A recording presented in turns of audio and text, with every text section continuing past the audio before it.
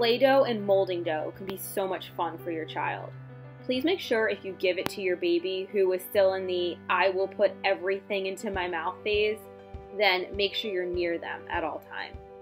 Place the dough in front of your baby and let them grip the dough and feel its texture. As your child gets older, give them tools to play with. Using tools such as rolling pins help build strength as well. Help your child form creations in the dough and talk to them about what they are. Though this station is called glitter dough, any Play-Doh is perfect. Have fun playing with your baby.